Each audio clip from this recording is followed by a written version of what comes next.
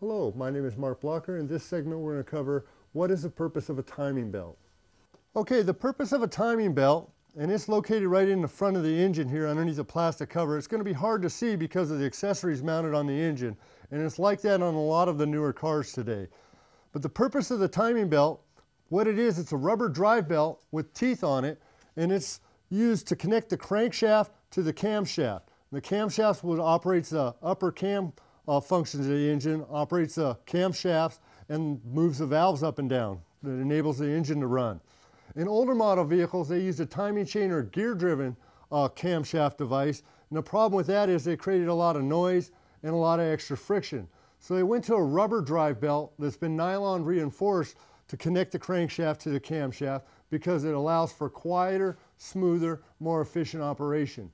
However, the timing belts do need to be replaced on a regular service interval. That varies between every 5 years and 50,000 or 60,000 miles, all the way up to 90,000 miles, depending on the type and model of vehicle that you're operating.